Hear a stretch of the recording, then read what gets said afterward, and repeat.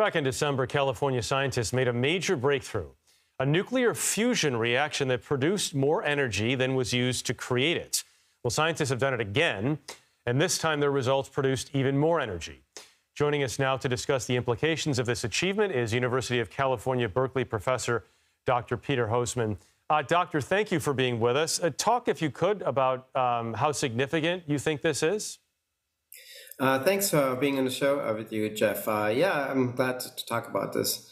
We did it again, I guess, right?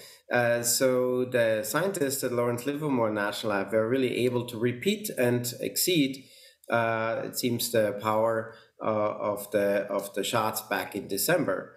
Now, what that means is that one can really plan for that, right? And one has all the parameters under control to repeat it over and over again as needed.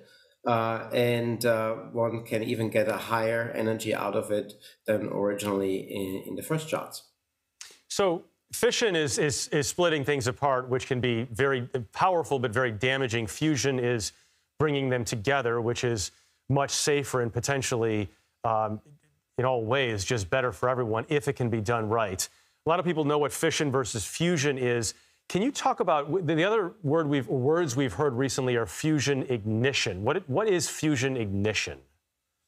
So in fusion, what you do is you take two elements, in this instance, deuterium and tritium, both versions of hydrogen, and they brought very closely together. In fact, they're brought so closely together that the repulsive forces are overcome. And so imagine like two magnets of the same pole putting together, and you're pushing them really hard together so they come together. Eventually, they will come together and become one new element, in this instance, helium. Now, in that wake of it, you change the weight of it. So if you weigh the deuterium and the tritium and you weigh the helium, they have different masses. And that difference is released in the form of energy. And so that energy is then released in the form of radiation and may be able to harvest it so we can make use of it going forward. Doctor, how far away do you think we are from fusion being a viable energy source in everyday life? Well, I think I'm quoting here my colleagues from Livermore, which said that this is similar sort of to the Wright brothers' first flight, right? So this is a proof of concept that one can generate more energy than is consumed in this. In fact, one can heat its surroundings so much that it's a self-sustaining reaction within that degree of it happens. And so that would be the ignition process. Now we are at that point where we can say we produce more energy than it's consumed. To really make it as a power plant is a long way to go. There's multiple things that need to be solved. For example, how do we get the energy out of this particular event? How is that actually harvested? How do we make the fuel so we have enough fuel to operate that machine and inject it at a high enough frequency that it's a continuous process and not one shot a day, but 10 shots a second, for example. And then we have to produce the targets, the fuel in a reasonable rate.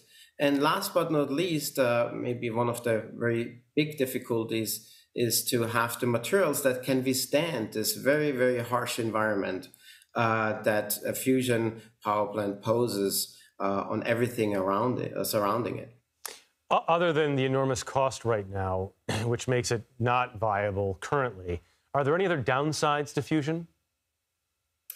Well, fusion, of course, does produce some amount of nuclear material, radioactive material.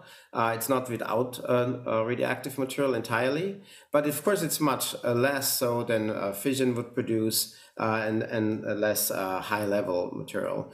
Now, as you mentioned, the costs and the time frame by which it may happen is, of course, something we don't know at this point in time. Doctor, go ahead, sorry. Yeah, but it's very promising that we have this initial success here and really can show that more energy is produced than we consume, and that we did it again. A lot of people have been talking about nuclear reactions and all of this recently because Oppenheimer has gotten a lot of attention at the box office. I didn't want to ask you if you've seen the movie and what you thought of it, if you did. I've not seen the movie yet. It's on my to-do list for next weekend.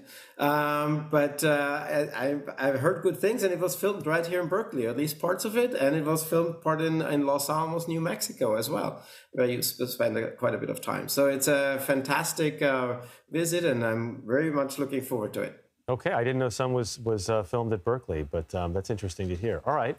Talking about fusion with Professor Peter Hosemann from the University of California at Berkeley. We do appreciate your time tonight. Thank you very much for having me.